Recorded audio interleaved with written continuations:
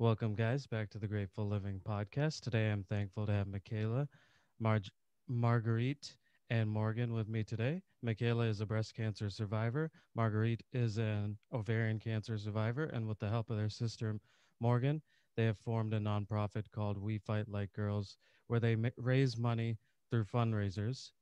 Uh, in October of 2020, they had a virtual run. Through their efforts, they have been able to raise over $60,000 for their causes. They donate the money to the Foundations for Women's Cancer and the Memorial Sloan Kettering Breast Cancer Research. Guys, thank you so much for joining me. Thanks for having us. Thank you for having us. Of course. Thankful to have you on. So, just for the audience, if you could just give us, brief introductions on your life, I guess pre 2018, and where you guys were in each of your lives up at that point. I can go first because I feel like this kind of starts with me. So 2018, I would say it was around August of 2018 when I was first diagnosed with ovarian cancer. At that time, I was working in the city and living at home with my parents, so that's always fun. But I guess at that time I was starting to feel like just not sick. Thought that I had like too much pizza to eat one night, which is what caused me to go to the doctor in the first place. So I guess that's kind of where my journey started in 2018. Yeah, so at that time, I was working at Morgan Stanley, living in the city downtown, and it was beautiful summer. I remember we were down at the beach a lot. We grew up going to a beach club down on Long Island, and working, living, doing all the normal stuff that a 25-year-old would do in Manhattan. So it was a good year. Yeah, everything was status quo. Yeah. And Morg, you were senior in college, I think. Yeah, I was, like Mark said, it was the August of 2019 or 2018. And I remember I had just finished, or I was like a week out of getting knee surgery, and I was getting ready to go back to school kind of the following day or the following 2 days after Marguerite's like surgery. And that was kind of the main thing on my radar. And the most important thing at that time was just like, how quickly can I get back to like being an athlete again and enjoying my senior year? No cause or concern for anything that may pop up. Yeah. So, Marguerite, I guess you described it as, what did you say, stomach pain originally, or? Yeah, I mean, it wasn't even stomach pain, which was like the weird thing. I had always had, I guess, digestion issues, if you will. So it looked like I was pregnant without being pregnant. So I originally went to a gastroenterologist because it was the summertime, and in a bathing suit, I very much like looked like I could have a baby there, like maybe 5 months. But like I'm a tiny person, so it definitely was a little odd. And when my friend's mom is a nurse, and she was like, I don't think that's what you're supposed to be looking like. So went to the gastroenterologist, and he had ordered a CT because he's like, this is definitely not correct. Like something is in there. And after grilling me, asking if I was pregnant and constantly reassuring him that I was not, he ordered the CT, and then I think maybe called me the day of like the scan was done, and was like, you should make an appointment with a like an OB/GYN type of person, like a gynecologist. And so from there, I was like, yeah, okay, sure. Like I'll make one. The first appointment they had was like a month down the road. So I just kind of agreed to that. And then my mom got on the phone with him, and the gastroenterologist was like, if this is my daughter, I would get her in to see someone ASAP. So he helped pull some strings and got me in with the doctor who's now my oncologist, I think that same week. And then from there, kind of just was a snowball of a process. Yeah. I mean, just talk to us about the timing and, how much time is going on between these appointments and what's going on in your head as things are progressing? Yeah, so I think I probably got that CT scan at the end of July. And then from there had my first doctor's appointment with the oncologist probably at the beginning of August. So it was a short time in between that. And then from there, after an exam, like I think my parents both came to that first doctor's appointment because we're like, this is not going to be a normal checkup type of thing. And they could identify that there was a mass on one of my ovaries, but they couldn't tell whether it was cancerous or not. That was obviously not determined until I went in and had my surgery. But at the time, I was like, oh, it's going to be best case scenario. We're going to go in. It's going to be a cyst. Yeah, I was like, they're going to just suck it out. It's going to be outpatient. Like, I'll be back. Oh, because at that time, Mikaela and I were both training to run the New York City Marathon. So, Wow. And she was kicking my butt in the training. Like, I had just started, and she was already on like 10 to 12 miles. And I was thinking to myself, how am I ever going to catch up to her? We ran one time and Mikaela's like sprinting ahead. I was like, I'm going to take my time. I'll see you in about 3 hours when I finish my run. So at that time, like that was the only thing on my mind. I was like, okay, we'll go in. I may be put out for a week type of thing, but then I already paid the money to run the race and I was already training. So I was like, I got to do this. That obviously did not happen. Mikaela ended up running it, which was great for her. But so it was like beginning of August type of thing. And then I had the kind of like a few other appointments and like scans in between that beginning of August time and August 20th when I actually went to get the surgery. But it wasn't something we were like advertising as like, oh, it's going to be cancer type of thing. It was more like, oh, it's going to be fine. And we'll just go in on a Monday and then I'll see you on a Tuesday. Obviously, I had to tell my job that I was going to at least take like a week or so off. And I told my friends and everything like that in regards to like, I'm just going in for like a quick outpatient surgery, like nothing to be worried about. So I think I was pretty level-headed the entire time, like not thinking, like I didn't go, and I nor did I ever think I went to like the worst possible case scenario. I just remember going in for my surgery and it was, I think it's called an oophorectomy. So I had my right ovary removed and my right fallopian tube removed. And I had, this is like I guess the worst part of the story, because I went to DC the weekend beforehand to visit a friend, which I always forget.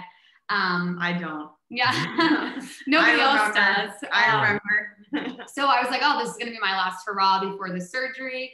And I had to leave work like on a Thursday and I took Amtrak there and I was like feeling feverish. I was like, okay, I'll just take some Advil and we'll be okay. And it wasn't until I got there that I was like, something is seriously wrong with me. And then at the time, I didn't know this. I thought it was just, again, like bad stomach pains.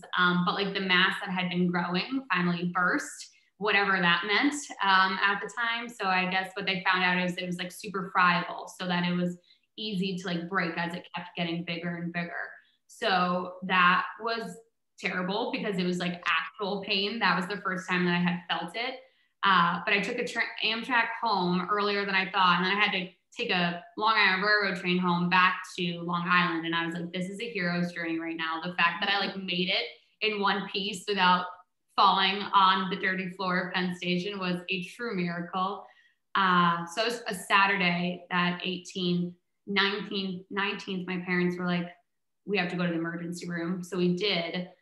And again, the nurse of my friend's mom pulled some strings and like got me a bed ASAP. And I was in a room and they just ran more tests and kind of confirmed what we already knew beforehand. And then since I was already in the hospital, I kind of just stayed there. And that next morning, I was the first one to go in and have my surgery, which was nice because it was like 6 a.m. And they're like, let's do this. And then you guys were sitting there. I don't know how long the surgery took. They were like counting down. It was a really long day. But Mikaela, even before that, so before the surgery even started, the day before, we go and visit Marguerite in the emergency room, and they tell us that, of course, Marguerite's like playing it off. She's like, it really hurts, but I'm sure it's fine. They're just gonna like take it out, and that'll be it. And they tell her that the surgery's gonna be at 6 a.m. And so I kind of look at her. I'm like limping along with my crutches too, and I'm like, 6 a.m. You need me to be there for that? She was like, no, like I'll be home by 12. Don't worry about it. So then, of course, I was like, I feel like maybe I should be there. She's like, no, like, don't wake up. Like, I'll see you in a couple hours. Yeah. And we're like, okay. Like, I don't want to be up, so no one else should be up. So we ended up going in the morning to the hospital to, and they basically had to bring her from her room down to where her surgery was. So we saw her in the room, and then we saw her again in the surgical area. Mm-hmm. And, said goodbye. And then we went, my mom, my dad, Morgan, and I sat in the lobby at Winthrop it was, I think the surgery didn't end up starting until like 8 o'clock. Yeah, there's a lot of prep. There's a lot of lag time.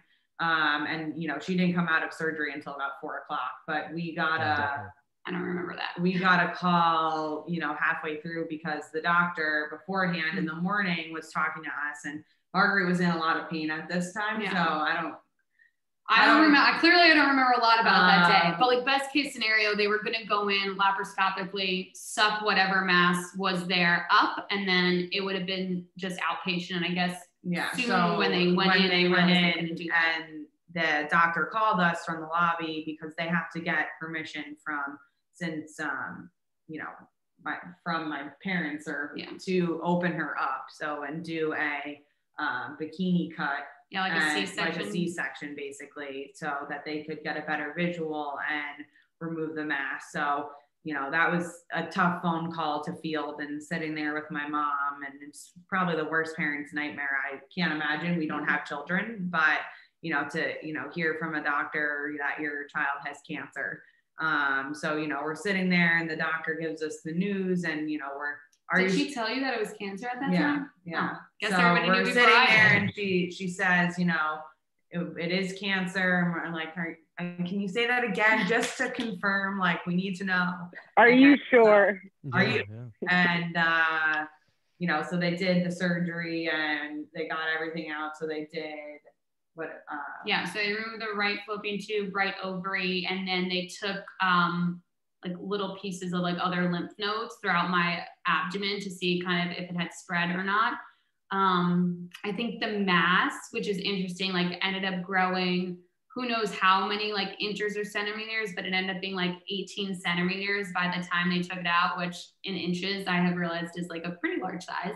And then all I remember is waking up after that and someone giving me a ginger ale and saltines, and them being like, do you want to see your family? And me being like, they're really nice people, but not right now. Because I was just so out of it that I couldn't even remember like what happened. But this woman brought me ginger ale, and I was like, you're an angel sent from heaven above. Like, I didn't even know what was coming out of my mouth. I'm not that nice to strangers. So it was definitely an interesting experience.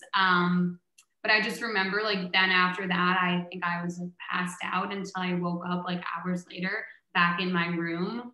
And then I had like a terrible, terrible roommate, and obviously like sleeping in the hospital is never fun.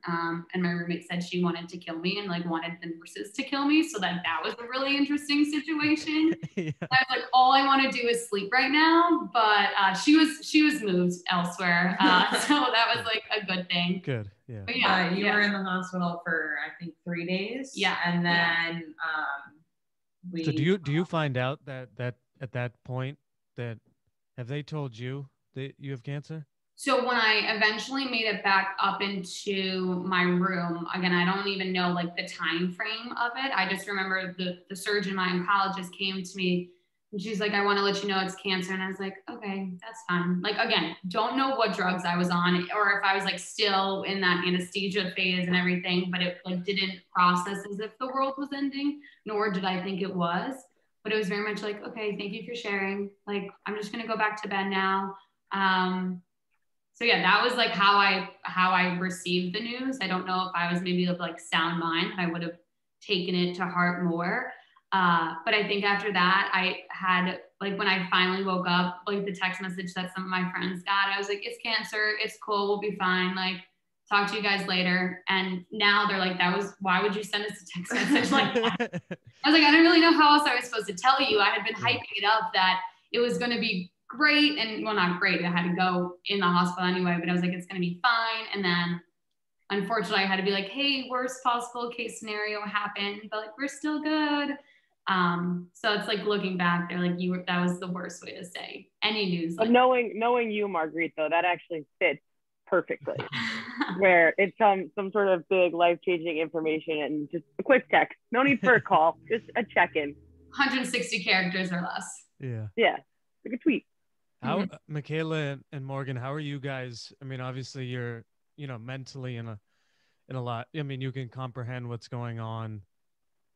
I mean, can they tell at what stage is it at that point, or does that need more further? So, yes and no. For the most part, they were able to tell. I mean, I was only at stage 1, which was thankful. But they needed to wait to see like what those like lymph nodes came back with, seeing if it had spread.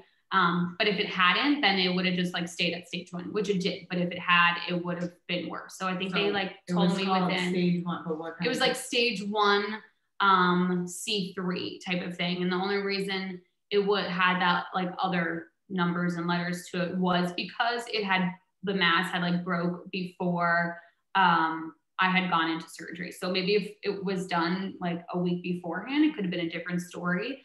But because it had broke and was friable, they needed to see if like any of the cancerous cells had spread at the end of the day.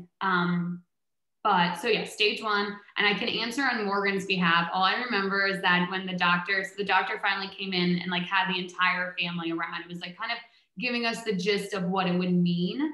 And Morgan's sitting there, she's like, just a question. Is this like genetic? Will I get it too? Or how did that go, Morgan? It was something like that. I feel as though you're not giving me enough credit here, but Mom had asked her whole list of questions that she had been compiling over the entire day. I had the collection of crossword puzzles that I completed while in the waiting room. And I think it was a very fair question to ask, as one should. And I asked on behalf of Mikaela as well, because let's be honest, she was thinking it too. And look what happened. Not that they were related, but 10 months later, now looks like Morgan didn't ask such a terrible question. So that's one. And second, we're all just kind of sitting there and no one has a curtain question. So I was just kind of curious. I was like, excuse me. Like, yes, I don't think she expected to hear a question from me.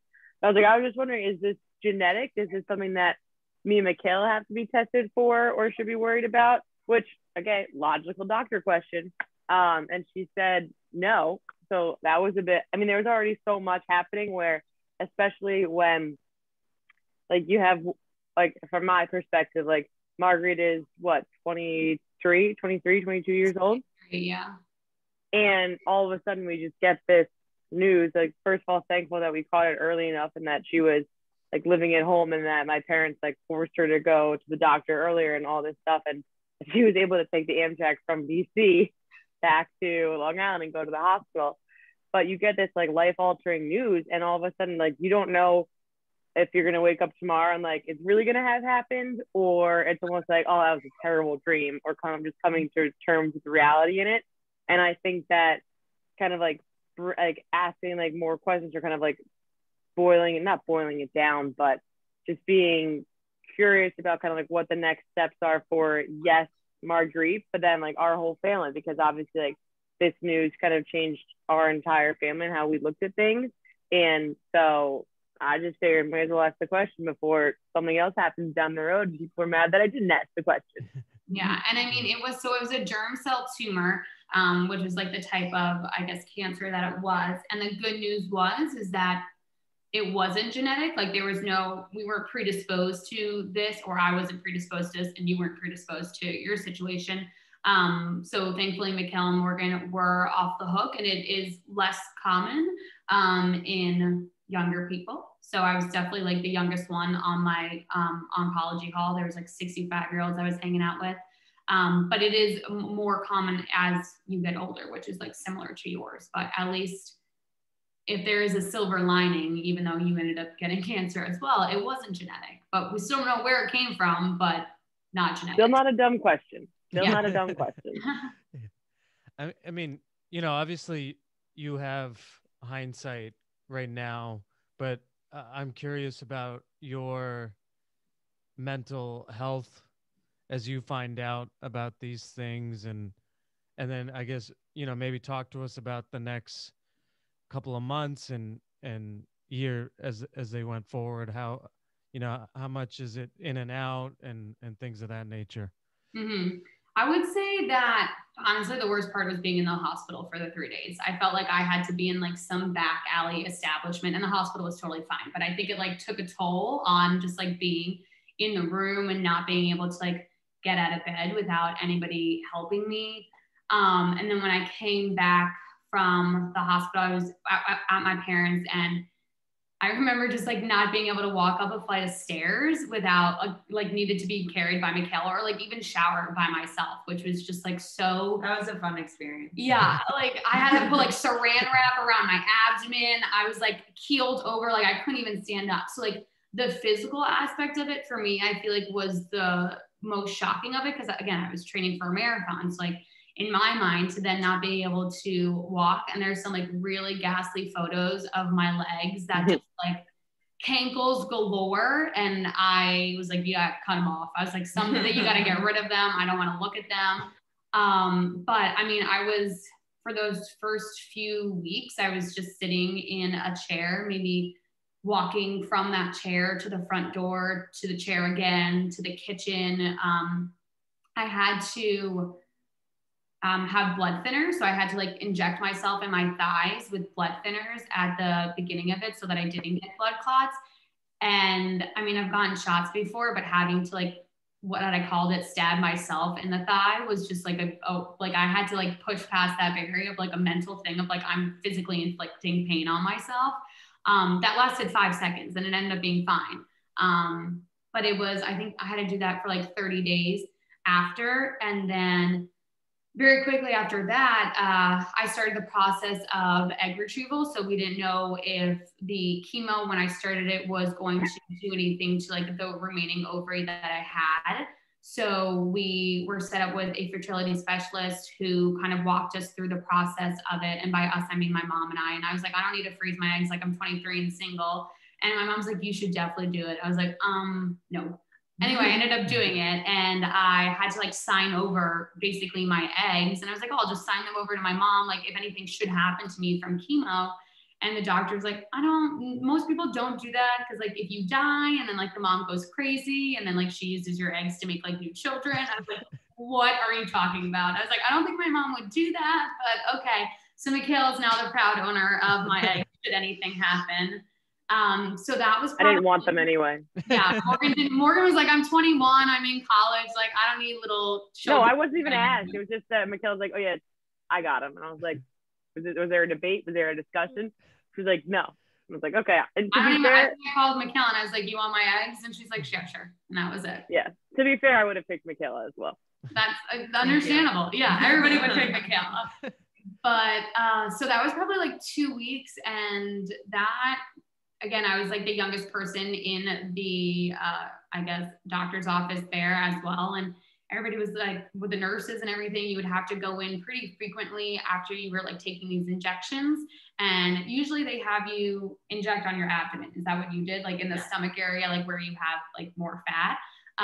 But since I had just had that surgery and I still was like very immobile, my mom actually had to be the one that like injected me with like the hormones and everything in the back of my arm. So again, I had just shot myself in the leg, and now my mom's being the one that's responsible for basically shooting me in my arm fat. And that was for her. I mean, you would have to ask her, but she was freaking out. She's like, I don't know how I'm supposed to, again, like stab my daughter with what's supposed to be helpful. And I think, eventually when I went through this process, I also did fertility treatments, but it's pretty amazing, the fact that they have the technology and the science to, do these fertility treatments and, freeze your eggs. And Marguerite got 20. I have 22 frozen eggs. And I have 12. So, fortunately for us, we did have to go through chemotherapy, but we do still, and both of us should still be able to conceive naturally, but just having that safety net, God forbid anything happened, I think is just kind of a, peace of mind. And even when I was going through it, my doctor said, you should still be able to conceive naturally, but for me, I didn't want to take the risk, and there's so many resources out there. Fortunately, my insurance covered it. But there's so many resources like Livestrong. I know specifically will help to cover the cost for fertility treatments if you're going through cancer. So, you know, if there is other people out there who are listening, who are going through this, you know, that's something that, you know, we would definitely encourage, because you just never know what's going to happen in the future. So it's just good to have, you know, the peace of mind. Yeah.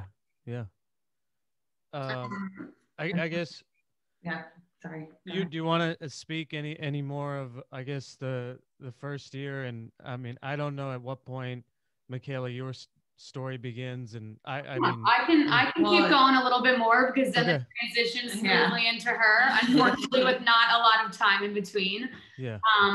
But so then after I froze my eggs, which I think was like a 2 to 3 week process, I started chemo in October, beginning of October of 2018. So I had what did the doctors tell you at this point? I mean, what in terms of worst case scenario? What are they saying to you? I guess like worst case scenario was I could die, but they were never like at that point. No, no, they did not say that. No, I'm kidding. Let's take that back about 10 doctors. There was for at least my situation, since they had removed the Morgan's shaking her head, since they had removed the tumor and it had not spread, I was going to just go through the chemo process, and basically it was just like the side effects would have been like worst case scenario. So feeling nauseous, feeling run down. I mean, through the drugs that I was getting, there was like a list of 75 plus side effects. It's the worst thing reading the actual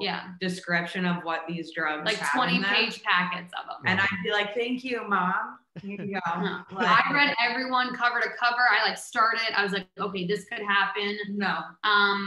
But so I was supposed to go, well, I guess I was supposed to, and I did go through 3 different cycles. So my first one was a week long. I would get chemo every single day from like 9 to 5, we'll say.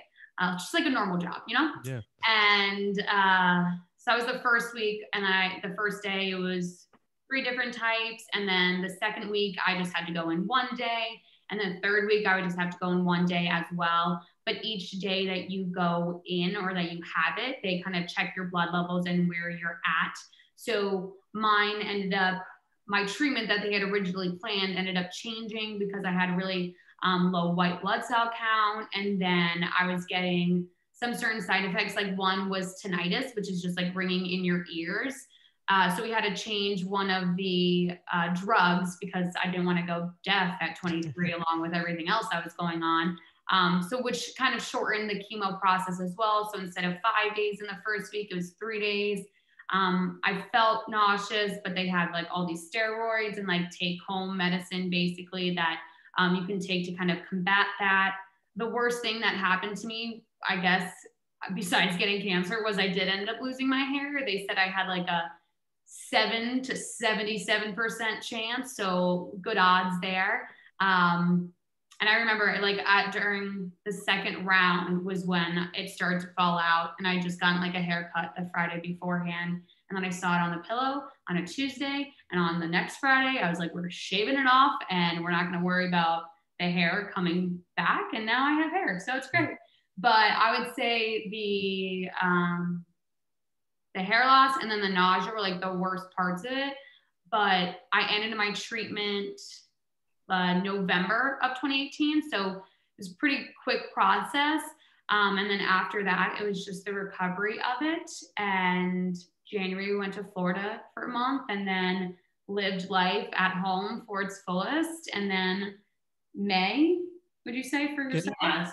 Can I just ask one more question? Of course. You know, you sound like a pretty independent person. So I'm curious, you know, not being in control and, you know, just that time period. I mean, I assume you weren't going to work, obviously, you know, and I'm not sure, you know, you see all your friends partying on the weekends and things like that. I mean, how did you keep yourself sane, or I mean, is there any You can tips? say it's sane. Yeah, any tips to, on I mean, because you just see all your friends just, living carefree, and Mhm. you're going through this serious thing. I mean, I'm sure it was tough to even just go on social media, I'm sure. Yeah, well, I think I may be the exception to the rule because at that time I was a 23-year-old in an 85-year-old's body and lifestyle. So Yeah. I don't have like any social media, so I gratefully didn't get to see any of that. But I kept saying through crossword puzzles and word searches. I'm sorry, Word searches. word searches. I love to read, so that was like my escape from reality. But I also wanted to hear how like other people's lives were doing because like I didn't want to just talk about myself. That's like my least favorite topic.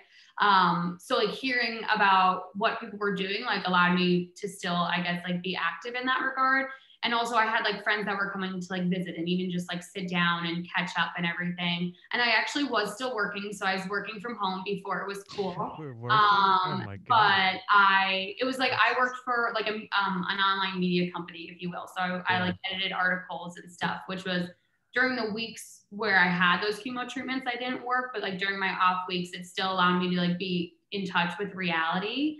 And to that point, I like started the process of like reapplying to grad school and everything like that. So I tried to keep as normal as possible in the routine that I could, which I feel like was what helped me like continue to pretend like this, not pretend like it wasn't happening, but also not have it overshadow my entire life and like define me of who I was. But there were definitely moments when I was like, wow, this really sucks. We're going to go through this again. And it's going to be like another day of the same exact thing. And then I'm going to be tired. But again, I said I was 85 years old. I was like, bed by 8. This is a dream. If only I didn't have to wake up and do the chemo the entire next day. But I would say like keeping that normal schedule and having that support system in place was what helped this like quote unquote nightmare not feel so unbearable. And as terrible as it sounds, we have a circle of people who have had different cancers than us, but also could like be there to kind of share their experiences to know that like it wouldn't have been the end of the world. So I feel like that was helpful as well.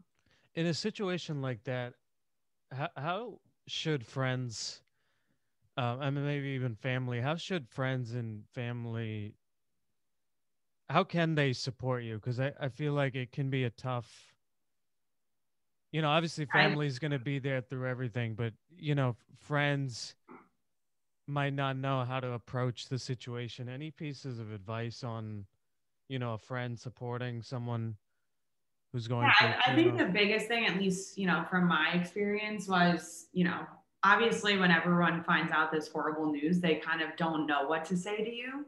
But it's better to say something than to say nothing. Mm-hmm. And I think the biggest thing is, I never wanted to hear that I'm so sorry to hear, like, yeah, it sucks, but just I'm thinking about you, positive reinforcement. And some people may not like that, but for me, like, I didn't want to talk about my chemo treatments or anything like that. I wanted to hear what was going on in the normal world. How was work? Did you go to any cool restaurants? Have you been to any concerts lately? Is there, what's new in your life? And, more having those kind of conversations so you didn't feel like you were, missing out on a year of your life, which, you kind of are when you're going through this, depending on whether or not you are working or still, doing your normal routine, quote unquote. But I think the biggest thing is just being there and being supportive. And, really for me, like,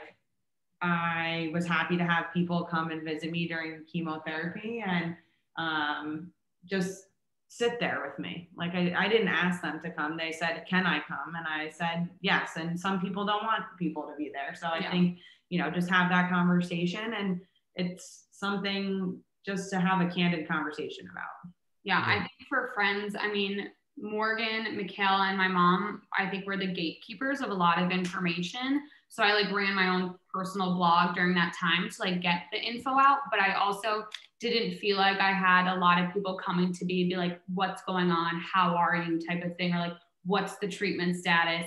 So for me, I was like, this is great. But for them, they were the ones that were like fielding all of those questions. So I feel like we were basically Marguerite's PR people. Yeah, I had like a secretary. That's correct. Great. They were like, when we'd have like a text that we'd send, like people would reach out to either me or Morgan. And we were like, don't reach out to my mom or Marguerite. Come to us. Leave them alone. Leave them be. Here's the message. Send. All right, we're good. Yeah, it was great to be in my shoes because I didn't know that they were getting all this information. And then Mikaela gets sick, and I'm like, people are so annoying. Like they have so many questions. Like, why are they asking? I was like, this never happened to me. And they're like, no, it did. We just answered all of them for you.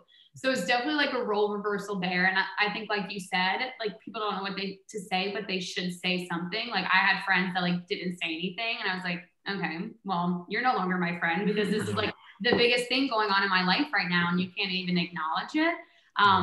So, I mean, true colors really came out in certain people, and certain people stepped up and came out of the woodwork. And I knew it was only going to be maybe for this time period. And other people now, a few years later, have still stuck around that I didn't talk to beforehand. And then you just experience new things with these people that I feel like allows you to see who your real friends are. And even just like the simple act of like sending a funny text message or like a candle, or someone made me a video. And I was like, wow, that was so sweet. And I would have never thought that you liked me like that. So that was a good like self-confidence boost there. Yeah. Yeah. And I think kind of what going from the perspective of a two-time supporting family member, thank you guys very much. The biggest thing about it, I think, kind of Mikaela touched on it, is just being there. I think I wasn't able to, I had just had knee surgery, so I was kind of ineligible to play like my whole fall season when Marguerite was going through this. So I was very candid with my coach, and I was like, listen, I went to school down in Baltimore. I was like, listen, I'm just going to be standing on the sidelines in practice. Like there's really nothing for me to do, like physically, I guess, to be a part of the team aside from just being there. Like I would like to go back home, like for the weeks that my sister has her chemo treatments, if that's possible, if it's okay to miss practice. And I mean, she was just the sweetest woman in the world about it. She was like, yeah, of course, like don't even worry about it. So I think I was able to go to 2 out of 3 of your sessions, Marguerite, and just sit with you and just kind of hang out, and it doesn't really matter. A lot more than 3 sessions. No, like the week. Oh, okay. Yes. I was like, yeah. But I think you and mom came. Oh, and you came too. But like, it wasn't like, I didn't have friends visiting. I was like, my mom's got it. They can handle it. But even just like, we didn't obviously talk the whole time. We just kind of just like, I sat there in your presence, and we did our word searches. Yeah, we did our word searches. I picked your butt. And even after that, just having when people decide to like come over and pop in and chat, or just like when Mikaela was sick, and I think I went over to her apartment like one night, we just hung out, like watched a movie, and like talked about your day. Like didn't have to bring up cancer at all, but just kind of like being there and kind of being an option for someone to talk to, and just showing like the physical presence, or just showing that you're support and that you're there for them, whatever you need. It's nice to have someone. No one ever wants to go through this alone, and no one ever should. Yeah. And also asking like what we wanted. I feel like no one was just, sometimes I feel like people were saying things to make themselves feel better, if I'm going to be honest. And I was like, well, I don't need your pity, or like, I don't need you to feel like you need to reach out to me. Like if you want to like be there. But I think that for the most part, like the friends that are our closest friends, like knew what we needed, and other people I'm like, okay, you're just doing this to make yourself feel better. And like, I don't need that from you, because like, this is my journey, not yours, type of thing. Yeah. So Mikaela, do you want to start talking about yourself? Sure. So, after Marguerite got sick, I had just turned 26 in 2018. So I was like, man, I'm going to be on my own insurance. I might as well go get a physical, do all the things, check all of the boxes, to say, I'm in good health. We had just gone through this big thing with Marguerite being sick. So I was just, doing my homework. I got a physical, got my blood work back. Everything was great. I was the picture of health. And I had been working out a lot, and I had felt the lump underneath my arm when I was in the shower. And I kind of brushed it off and was like, nah, I'm sure it's nothing. I've been working out a lot. I must have like, you know, pulled the muscle, because it wasn't really like in my breast. It was very much underneath my armpit. So I had already scheduled my annual gynecology checkup with my OBGYN. So and that was in the beginning of May. So I was like, you know what, I'll just, you know, push it. I'll wait. It's nothing. I'm sure it's nothing to be alarmed about. And I had reached out to one of my friends who had a couple cysts in her breast. And I was like, listen, I have this thing. I feel it, but I don't really know. Like, what did yours feel like? And she said, you know, they felt like little peas. And I was like, okay, great. That's what mine feels like. It was like a little hard. It felt like a frozen pea almost. So I was like, okay, I'm sure it's, you know, something similar to that. So I went in for my annual checkup, and, you know, I'm definitely not somebody who is a candidate for getting breast cancer, because the average breast cancer patient is 55 to 60 years old. And, you know, is someone who has, you know, or is going through menopause or has gone through menopause. Or has like a genetic disposition. Or has a genetic disposition. So, you know, we have no family history of breast cancer, and Marguerite's cancer, you know, isn't genetic. So You're welcome, guys. I didn't think, you know, immediately in my head, I wasn't thinking, oh, I must have breast cancer. So I went in for my annual checkup, and during those checkups, they always do a breast exam. And the doctor said, oh, I feel this lump. I said, you know, I felt it as well, but, you know, I didn't think to do anything of it. She said, I think it's fine, but just in case, you might as well go get it checked out. So I went in to have an ultrasound. So from the ultrasound, they determine whether or not they want you to come back and get a biopsy. So me thinking, you know, I work on Wall Street. I've, you know, worked a lot of hours, very busy. And I was thinking, oh, I'll just pop off the desk for, you know, a quick scan, and I'll be back in like an hour. And I told my partner, I was like, hey, cover me, like, I'll be right back. And I was not right back, because, so I went in, and I didn't even bring my purse. Like, I brought my wallet with my insurance card and like my phone. I'm thinking to myself, I'll be in and out, no problem, and not realizing that these things, no matter what, is always a process. And I was very impatient at the time. And throughout this whole process, I definitely learned a lot of patience. And I was like, listen, I gotta go. I gotta meet clients tonight. I was so ready to like move on to the next thing. And so you know, they do the ultrasound, you wait in the room with the gown on, and, you know, I'm sitting there waiting, and the radiologist comes in and he says, you know, we'd like to get a biopsy. And I was like, I'm sorry, what? You know, and then of course me type A, I was like, all right, when's the soonest that you can do this? And they said, oh, I actually have a spot right now. I was like, great, perfect. Let me just call my boss. So I called him to let him know that I you know, was going to be a little bit longer. And, you know, I'm not even going, you know, DEFCON 5 yet. And I'm just like, okay, let me get this done. I didn't really tell anybody, because I was like, listen, I'm going to go get this done. Yeah. It's I think I met up with you after you got it done. It's not going to be anything. I'll be fine. So I got the biopsy that day. They do like a needle biopsy. So they basically just take a long needle, they take a little piece of it. And then, you know, the radiologist said, you know, you'll hear back in like 2 to 3 days. And this is a Thursday. So I incessantly called the radiology department at Northwell to be like, so did you get Mikaela Rix calling again? Did you get anything? And they, you know, said no. And at that point, when I went home on Friday, and I was talking to the nurse, this is so silly of me, because I was like, so like, am I going to be able to play golf this weekend? Like, my family, it's supposed to be a beautiful weekend. And she looked at me, she goes, yes, but, you know, you probably shouldn't. And I was like, well, you know, it'll be fine. I'm fine. I was an athlete. Like, I can take this, you know, I'll be okay. So, you know, at that point, I kind of decided that it was the right thing to do to tell my family that I had this biopsy. And, you know, we actually chose not to tell Morgan, because this was her senior year of college.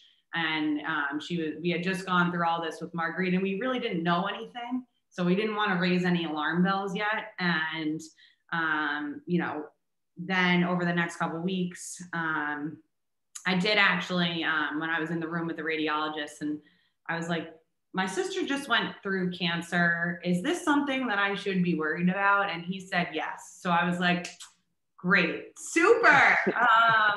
This is really good news. So, after that, I, found out actually on a Monday afternoon, it was May 20th. The radiologist called me. I just remember being at like 4:00. 8:25. And, let me know that it was cancer. It was invasive ductal carcinoma. They didn't know the stage at that point because they can't really tell until they do additional tests. So, from there, I hung up with the doctor. I called my mom, my dad, my sisters, my boyfriend, and my aunt. Not me. No, I didn't call you. No, you did not. I called Marguerite. Yeah. To let them know. And then I immediately hung up and got on the phone with Sloan Kettering Cancer Center, because Morgan Stanley, where I work, had a partnership with them. And I had actually, when Marguerite was going through the treatment, used that channel to help her get a second opinion, to have that check. And so I ended up getting and meeting with doctors at Sloan Kettering and Cornell in the city. And wait, can you just talk about how you're doing? You get this news. I was kind of on like, okay, great. Let me figure out what's going on. And for me, I'm very, very organized and type A. I was like, okay, when's the first day I can get in to see a doctor? So I ended up getting in June 6th or June 5th at Cornell and June 6th at Sloan. But then you're on the phone calling everybody to say, okay, what's the process from here? Because it was a little different from Marguerite's situation, where she went into surgery and then found out that she had cancer. I found out that I had cancer and then had to figure out what I needed to do. Which for me, I was thinking, okay, well, if this was if I was planning for a meeting or a game or whatever, what's the game plan going to be here? What's the first step? Okay, first step, I need to go see a doctor. So this was like a business transaction for me. Yeah, I basically, my mom called, after I called everybody, I got on the phone. She's trying to call me back. I was like, can't talk to you right now. And by the time that I actually spoke to her, like later in the night, I had already had like doctor's appointments set up, and she called me back. She goes, so listen, this is what I'm thinking. Like, I already took care of it. So for me, one, I didn't really tell a lot of other people away from my immediate circle, because we had just gone through this, and I really didn't want the whole world knowing that I also had cancer, because I was like, I just want to get through this as quickly as possible and, move on with my life. Your process, I feel like, was a lot more tight-lipped, like until after it. Yeah. I feel like then we started telling people when you're like, you're good. But in the beginning, I was like, if you're taking it to the grave. Yeah. And so I ended up meeting with the doctor at Cornell, and I went into, every hospital does it a little bit differently. So, and one of the biggest things is, I think, fortunately, Marguerite had a good experience with her doctor initially at Winthrop, but the first doctor that I met at Cornell, and the process there is very different than it was at Sloan. So at Sloan, I went in, they did all of my scans before I even met with the doctor. So you basically have a whole day. They set you up for mammogram, an MRI. I did for genetic testing, and then they do a bunch of blood work. So then that was all in the morning. And then at 2:00, I had a meeting with the doctor, which was really nice, because, you go in and you have all these tests done, and then at least the doctor has some kind of imaging or results to have a conversation with you. And when I met with the doctor at Cornell, and I'm not saying anything bad, it's a world-class hospital, but I just did not have a good experience. You have to find a doctor that's right for you. And you have to find, the right fit, and you got to shop your doctor, like find the person that works for your personality and things that you find important. So I ended up going to this meeting at Cornell, and they said, this is an optional informational session. And I was like, okay, it's optional. Optional means you don't have to go. And so I didn't like RSVP that I was going, because I was working, and I was like, I have to work. I can't take the time off. And, I have a very stressful job. And at the time, I didn't think that I needed to go to this. So the nurse from the group called me early in the morning. She said, you know, I think it'd be really good if you came to this meeting. So I'm sitting there, I'm like, okay, sure, I'll go to the meeting. And so I didn't tell my mom. I was like, just meet me at 3 o'clock for the appointment. I'll just go sit in there and do the information session. And, you know, I don't know what's going to happen. So I go in and they play this video with all of the stuff, like the side effects of having breast cancer and the surgery, and basically like things that are in a really nicely put together video that you're sitting there like, oh my God, what is going on? And I was sitting there, you know, a 26-year-old by myself with all of these other breast cancer patients with their support person.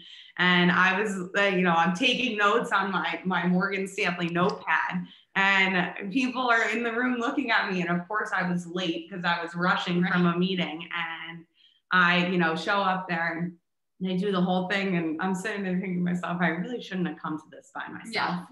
And, you know, the meeting ends, and this very nice man came up to me and just put his hand on my shoulder and wished me. He said, I wish you the best of luck.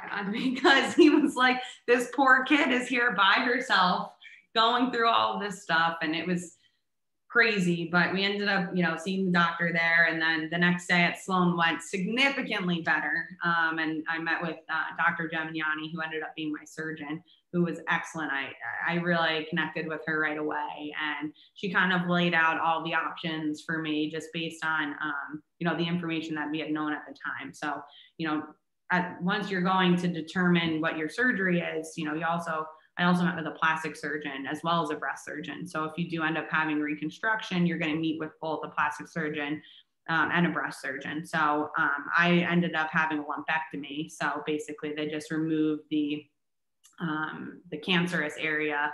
And then I had a sentinel lymph node biopsy, which they'll test the lymph nodes around where the cancer was growing to see if the cancer has spread to other parts of your body. So that also helps really determining the staging of the cancer. What's the time period on this? So that I ended up having my initial meeting with Dr. Gemignani on June 6th. And then in between that, I had a bunch of other appointments. So I met the plastic surgeon. I had fertility testing, not fertility, genetic testing, because I wanted to know whether or not I was BRCA positive, which would, for me, really determine what kind of surgery that I was going to have. Because if I was BRCA positive, they would have recommended to have a double mastectomy, which is a surgery where they move both of your breasts. And unfortunately for me, I did not have to do that. And I had a lumpectomy because when I had the MRI, it showed that there was no cancer in my other breast. It was just on the left side. And then they found another spot in my breast, and turned out to not be cancerous. So they ended up just doing the lumpectomy. So my options really, when I was deciding, were lumpectomy or single mastectomy. So you can have one or both removed. So I chose to do a lumpectomy, and my surgeon actually did an excellent job. I only have a small scar underneath my armpit, which was, you know, I was very fortunate, and she did, you know, an excellent job. I didn't even have stitches. So my surgery was July 1st. So after the surgery, they take the tumor and they send it to get this test called the ONCA test. And that basically will determine, it'll give you a score, and that score will determine, you know, whether or not they think chemotherapy will be beneficial for you to increase your longevity. And for me, you want your score to be under 18. My score was 21, so I was very close. In the interim, I met with an oncologist, because regardless of whether or not I needed chemo or what that score was going to be, I was going to have to take some kind of hormone therapy, which I'm still taking today.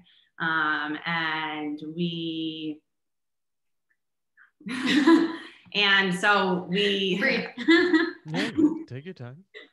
So I ended up meeting with 2 oncologists at Sloan. The first one, we did not gel. It was not a right fit for me. He was very dry and very, this is what we're doing. This is what we're going to do. this is the game plan. This is the time frame. This is your treatment. You're going to lose your hair. You're going to probably have to not work. And I was like, no. Have a nice life. I was like, no, I need you to be bubbly, find out about my life, what I like, what I don't like, be my friend. So I ended up meeting Dr. Goldfarb, who ended up being my oncologist, and she's amazing. I love her. I speak to her frequently, and she has a great team. And her PA her name's Brittany. She was getting married at the time, so it was great. And she's my age, so we had a lot of commonalities to talk through. So ended up going with Dr. Goldfarb, and she's been excellent. So we came up with the plan that I was going to do 4 chemotherapy treatments of TC, which is TC stands for the 2 drugs, Taxol and cyclophosphamide. Don't ask me how to spell it. Never will be. And I also did fertility treatments in that time. So I had surgery July 1st. I did the fertility treatments in the middle of July. And then I started chemotherapy August 19th.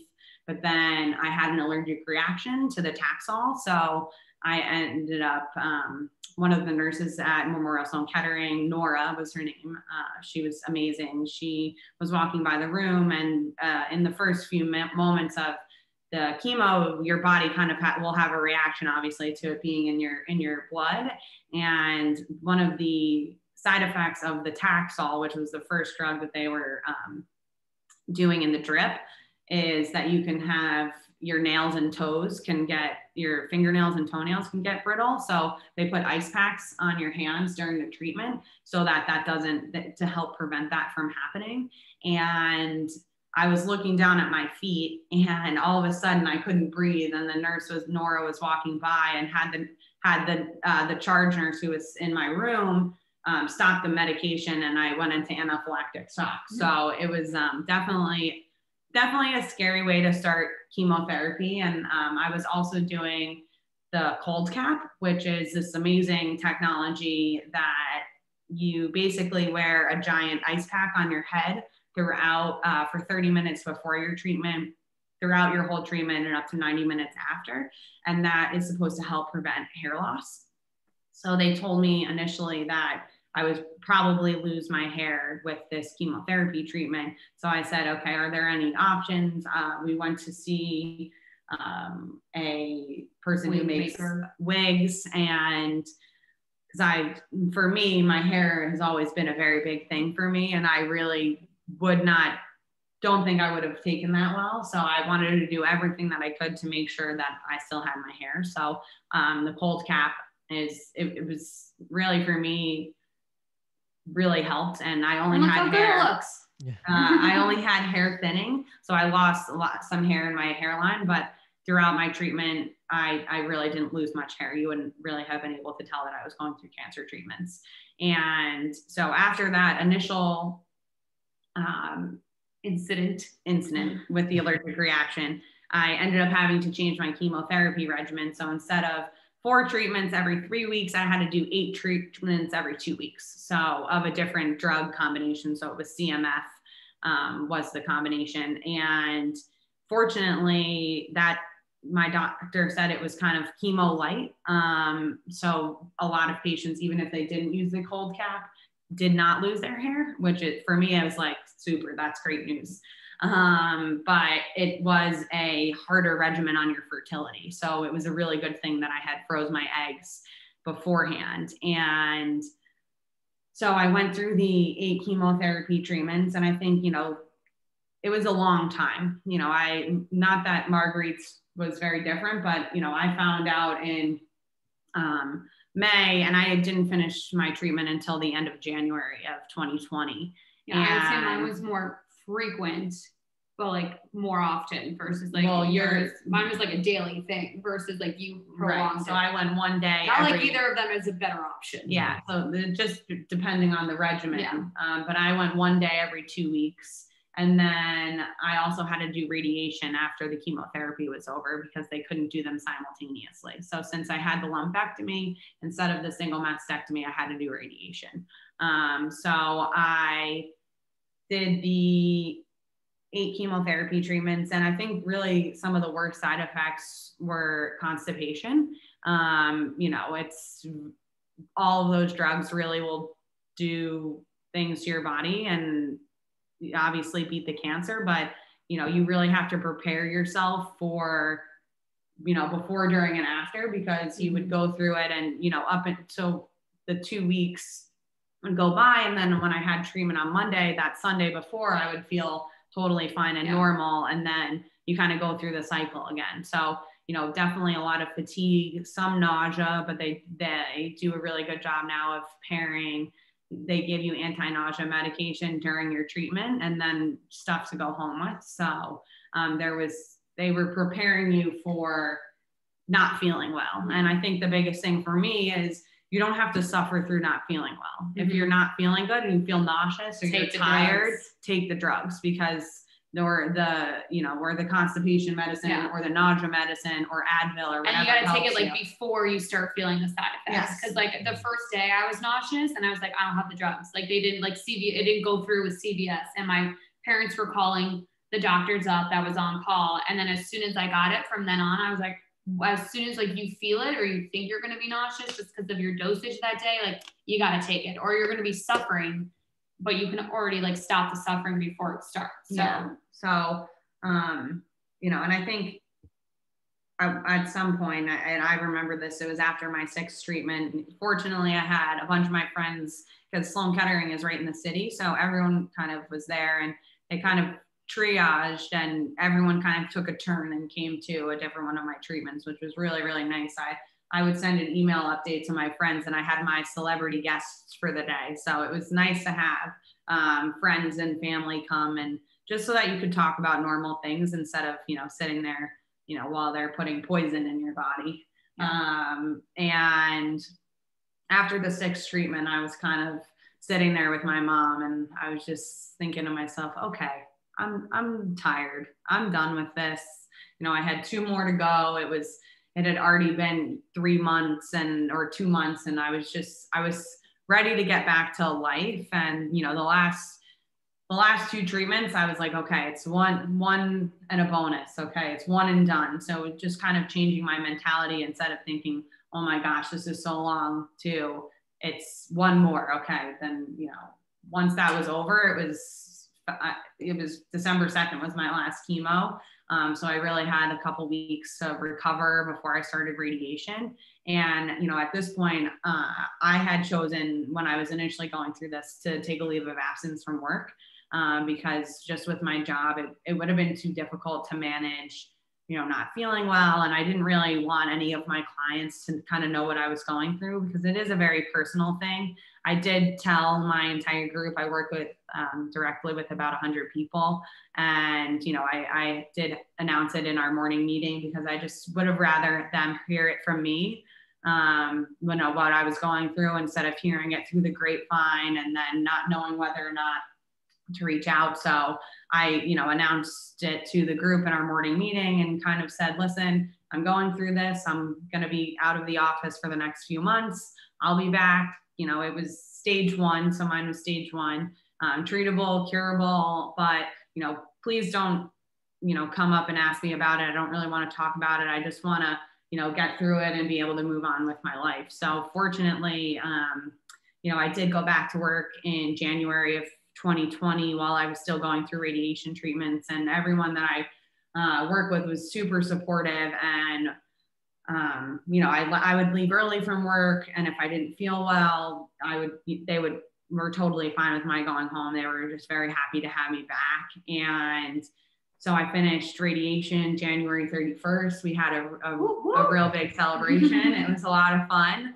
And so, when the global pandemic hit, I had only been back at work for, 2 months at that point. So was very fortunate to have, the flexibility to then be able to work from home in a job that traditionally you weren't able to. So it was definitely a crazy couple of years, but that we keep saying the next year is going to be better for us, and then like something else happened.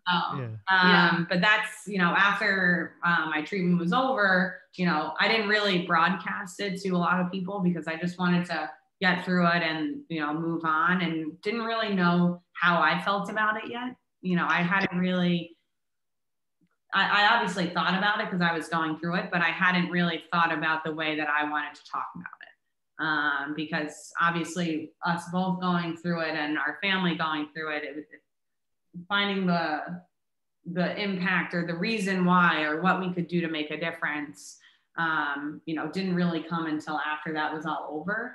And my email message that I would send out after my chemotherapy treatments, I labeled "Fight Like a Girl." So, you know, that was kind of my inspiration behind it and for my email. And then we kind of translated onto that and we did the fundraiser at Pure Bar. Yeah. Well, because when I was going through it, Mikaela, can I just ask one question before you get into that? You know, with yours being so much longer of a time period, I'm just curious, you know, how did you just, I don't know, like deal with like just real life, like just like friends going out, like, I mean, yeah, well, I have Instagram and social media, so it was definitely hard to see that because, you know, my life was definitely on pause. Like I was definitely very active in the city, would go out and meet with friends, have drinks with coworkers and clients, and was traveling every weekend to, you know, go up to Boston to see a game at BC or, you know, go visit a friend in another city. So I was definitely very busy, and my very busy type A scheduled life had just gone from like having plans all the time to sitting in my house all day long. So I watch a lot of Netflix. If you want to ask a show, I've probably watched it. But you know, it was definitely really hard, especially at the time I was living in the city. And one, it's amazing how many other people are just around during the day in the city. Like you think when you're at work, there's nothing else going on, but it is very active. So fortunately, I was able to kind of do stuff in the city and hang out in my apartment and see friends on the weekends and the weeknights, and spent a lot of nights with Morgan hanging out. And we and my boyfriend's also in the city, so and at the time I lived in Tribeca and he was on the Upper East Side, so you know I would spend time when I was having my treatments on the Upper East Side because it's right near the hospital. So I got to go and eat at a lot of cafes during the day and read a book. So I tried to give myself a schedule when I started to feel better. So like the first week after the treatment, I usually did not feel well, so I was pretty much laying low, hanging out, laying in bed. And then once I started to feel better, I would, you know, the second week, I would kind of reemerge into society and do some activities. I started taking some Pure Bar classes because I really didn't have the lung capacity because one of the side effects of one of the drugs is diminished lung capacity. So I couldn't really run, and I love to run. So that was definitely really difficult because that was kind of always my outlet for, you know, stress relief. So I found other ways to do that. So I would go for long walks and, you know, try and stay as active as I could because fitness has always been a huge part of my life. So I didn't want to give that up, but also wasn't, you know, going to gyms because for a germ factor, because when you are going through chemotherapy, your white blood cell count can be diminished, and then you could be at risk for, you know, getting other things. So basically when you're going through chemo, at least for Marguerite and my experiences, you know, you want to make it through without anything else making you sick. The normal side effects from the chemo you can deal with, but you don't want to get pneumonia or a cold or something because that could turn into something so much worse. So fortunately for us, we were very lucky that we made it through our treatments without having, again, we were wearing masks before they were cool. So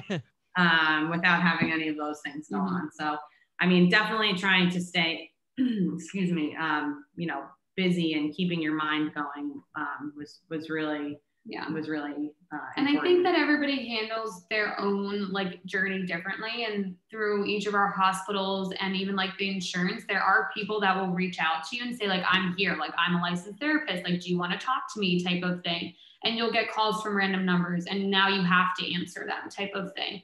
So I think that like a piece of advice is like, if you need help, ask for it. Yeah. And I did see a therapist at Sloan once a month when I was going through my treatment, because I personally just thought it was really important for me to speak to somebody about what I was going through, who had no opinion, and I could kind of just say what I wanted and just talk about, you know, life and, you know, all of those things that you want to talk about, but don't, and, or talk through with somebody, or how do you get through this? And most, like Marguerite said, most hospitals have resources, but also your insurance company definitely does. Because I spoke to a nurse once a month from United Healthcare who would call me to just check in and see how my treatment was going, and if there was anything that, you know, additional that I needed. So there are a ton of resources out there, and also support groups as well. I was connected to YSC, which is the Young Survivors Coalition, and also 5 Under 40,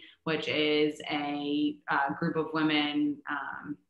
They highlight women who are under 40 who have breast cancer. How do you guys deal with fear? Because it seems like you guys had a good handle on things, but I mean, I'm trying to put myself in your situation, and I don't think I would be as put together. It's definitely scary. Like, you know, hearing you have cancer, it sucks. Like, it's kind of like a gut punch. But, you know, I think, at least for me, and I would think Marguerite as well, we always grew up being athletes, so we kind of, you know, obviously we were. Make sure that's written down somewhere that she called me an athlete. I've been holding my tongue. I was like, I'm sorry, Mikaela, Marguerite? Are you talking about? I am, just in a different way. But, you know, obviously it's scary, but I think for us, we kind of just took it as, okay, here's all the information that we have. What can we do about it? And I think the biggest thing now is, fortunately, there's so much research and so many different treatments, and, you know, getting cancer now is not a death sentence, depending on what you get. Yeah, like there was never I never had a fear that I was going to die. Although I made that joke earlier, I like never thought in my mind that like this was gonna get me. I was like, I thought I was gonna die when I tore my ACL in college. That to me was like the world ending. This obviously was very scary, but there are ways to treat it. And, you know, if you catch it early and you do your homework and you go to the doctor, if something is wrong, go to the doctor. If you don't feel well or something's not right, you got to be your own advocate. You got to be your own advocate and say, you know, this isn't right. Something's not right. I need to get a second opinion. And, you know, from there, you know, fortunately we had very good doctors in our corners to help us. But I mean, yes, there were definitely days when I was scared, and I had a lot of sleepless nights just thinking about everything and the world and life. And I would say there's more, and this is only speaking on behalf of myself, but there's more like a post fear now, knowing that like, oh shoot, what is this random lump? Like it could be a freckle, or like it could be something else that like you just don't know. So you'd rather be overcautious versus like being like, oh, it's nothing. Like I already went through the worst thing. And unfortunately, like our stories didn't even just start like at our own stories. Like I feel like our network of people, like the word cancer comes up every other year just based off of like family friends or family type of thing. So we had seen other people go through, at least in my mind, a lot worse situation than I went through when like I'd taken other people's lives. So like it more so put things into perspective. And I think that's like where like the We Fight Like Girls was birthed from, knowing that the worst thing could have happened and it didn't. And we like live to tell the tale of that regard, but you always have to like keep your guard up, just like health-wise now.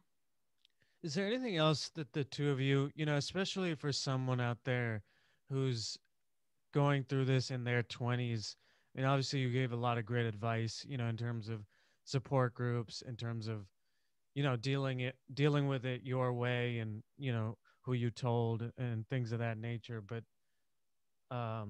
anything that you look back on and you're like, I should have done it this way earlier, or something like that come to mind?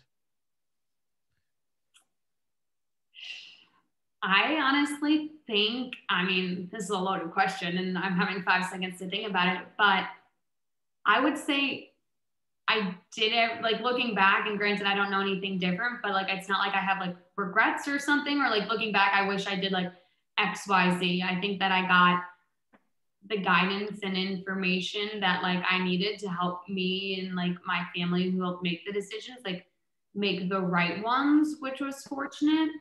And yeah. I think, you know, for me, I went in there with a lot of questions, and you know, and then I thought I would feel bad. I'm so sorry, I have another question. You don't feel bad about asking questions. The doctors are there to spend time with you and answer your questions. If they're brushing you out the door, they're not the right fit for you. Yeah. And you know, some people don't want to know all the answers. They just want to know, okay, this is what I'm going through. This is how we're going to treat it, blah, blah, blah. But for me, I wanted to spend time. I wanted to get to know my doctor. I wanted for them to answer all of the questions that I had about, you know, every little thing. Oh, I'm having this side effect. Oh, this is not right. Or, you know, they're there to answer your questions. So, because if you are that type of person that needs to ask the questions, then you won't reflect back and be like, oh, I wish I had done this differently, because you know that you've made decisions that 100% align with how you want the process to go, or like what fits best with you. Yeah.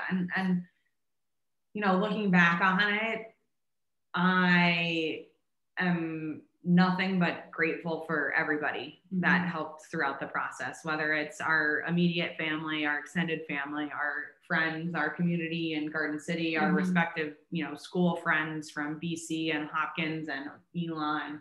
And it's really incredible how much support you can feel from all of these different people who you may not spend all that much time with. And I think, you know, at least for us, and we're extremely grateful to the nurses and the doctors and the chemo nurses, especially because you spend a lot of time with them. They're so amazing, and you spend so much time with them, and they really do help you get through the process, and they have tips and tricks from previous patients. And, you know, it's really nice to have those people surround you during that time. So it is very difficult, but fortunately we were surrounded by a lot of love and support. So it made the process a lot better.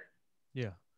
So, you know, now I cut you off when you guys were talking about it, but do you want to go into, you know, you two have been through a lot, and then when does the topic of forming We Fight Like Girls come to fruition? I think so. When I was going through it, Mikaela ran the New York City Marathon, and what she ended up doing was raising money for the foundations for women's cancer. Through the race, she made shirts and everything, and then got the company to match, right? Or did I make that up? Morgan Stanley?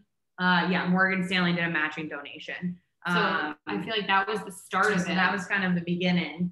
And then the next year, Marguerite did a fundraiser through Pure Bar. That, you know, we kind of titled Fight Like a Girl, because at the time, that was kind of my emails tagline. And then after that, you know, the idea was out there. We had hats made and bracelets. And when we were going through the process, it was a lot of processing back and forth with the company that we were working with, and ended up going with We Fight Like Girls instead of Fight Like a Girl. And you know, at the end of the day, it made a lot more sense because we collectively are fighting together, and we have both been through this fight. And so then once that fundraiser was over, we raised almost $6,000, which was incredible. And then this year, obviously, because there was a global pandemic and we couldn't actually gather together in person, we decided to do a virtual run/walk in our community. So, you know, ask that people, if they were home, you know, in their own neighborhoods, wherever you are, to, you know, run or walk on October 3rd and support breast and ovarian cancer research. So we donated money to Memorial Sloan Kettering breast cancer research, which is actually specifically going to my doctor, Dr. Goldfarb, and they're creating a young woman's breast cancer institute at Sloan Kettering, which is really exciting. It should be open and running in the next year. It'll provide additional resources for women who are under 40 years old who have breast cancer, who are being treated at Sloan. And then the other funds were donated to the Foundation for Women's Cancer. So we have a lot of information on our website, www.wefightlikegirls.com, and you can read more about it. But this year we were able to raise $60,000 for our causes. Did not have those expectations. Yeah, we were really just trying to you know, get to 10,000. And once we hit 10,000 pretty quickly, we were really, really excited. And so we're in the process now of, forming our 501c3 and doing some really cool gear, which we're all wearing, but you can't see it because this is a podcast. She's like, what are we going to wear? I was like, I don't think they can see us. So, we're, again, so fortunate to have incredible support from our communities and from, Morgan Stanley and Odyssey and Boston College lacrosse and Hopkins lacrosse. And like near and far, the support for this past fundraiser, I feel like, which is why it made such a success, was that we had people like in California that were running, or they would send out whatever link that we had. And then Morgan's whole Hopkins team like got involved in it. Same with Mikaela's BC team. So it wasn't just like 5 people trying to raise this money. Like, I don't even know how many people at the end of the day really got involved, but there were like hundreds of thank you cards that were sent out. That just shows like the breadth of the support that we did end up having, which like grew this like one-time fundraiser at the local Pure Bar that I work at, to so much of a bigger thing, to where it is now that we could do this as like an annual event. And I think the biggest thing is, obviously our causes are breast and ovarian cancer that we specifically have supported, but we are here to support anybody who's going through a cancer. And through this, through our storytelling and sharing and being open with this information, we've been able to connect with a lot of current cancer patients and kind of help them navigate through the process. So we really want people to know that we're here to be a resource and have a candid conversation, because I think when I was going through treatment, I spoke to a lot of incredible women who kind of helped guide me through my process and kind of gave me their stories so I could make an informed decision about what the best treatment was or the best process was for me. And, I think that information is power. And for us, as we kind of go through this process of really defining what we want We Fight Like Girls to be, we want to have those conversations with people and, let them know that we are here as a resource to kind of share our experience. Because you don't know anything about the category until you're in the category. And then you're like, I am so smart on all these types of drugs that I never needed to know about. But it's cool when you have, not cool, because obviously someone's like going through this again, but then you have doctors reach out to you and be like, can you talk to this person? Like, I thought of your name immediately. And you're like, sure, I don't know what words of wisdom I'm going to give her, but like, let's do it type of thing. And then you create like a own network within that kind of space too. Yeah. And we're very grateful for being on the Grateful for Living podcast. Thank you. Because it definitely is an awesome opportunity to kind of share our story. And because like the title of your podcast is, we are definitely grateful for living. So, really, really means a lot to be here today. Yeah, no, thank you so much. And, to turn, a negative into a positive to the tune of $60,000 is quite the impressive. Hoping for more this year. So we don't have a date nailed down yet for the fall, but September is Ovarian Cancer Awareness Month and October is Breast Cancer Awareness Month. So we will have an event in and around that time, and we'll probably have a pop-up gear store in the next couple of weeks. So with some cool swag. So we're really excited about it. The ball is rolling again in 2021. Yes. So hopefully this year we'll be actually able to, meet up in person with people and have an even bigger celebration. So we're really excited. Yeah, no, that's awesome. Was there anything else that you wanted to talk about? I don't think so. I don't know. This is the most I've ever talked about my I know. I feel like, not that Morg didn't really get in there for very long, but I feel like we had a lot of information to really share. Yeah. I did what I could. I texted her. I was like, was I speaking for a while? She was like, yeah, a really long time. I was like, yeah, you definitely talked longer than Mikaela did. No, but it's important because there's going to be another girl in their 20s that, hopefully if they can hear this might help in their process, Definitely. It's a little bit of a foundation for them. Yeah. And, again, thank you for having us on today. We're excited to have the opportunity to share our story and hopefully make a difference. Yeah. For people that want to support, we fight like girls. You know, do you want to talk about how they can do that? Yes, so you can check out our website, www.wefightlikegirls.com. All the information is on there.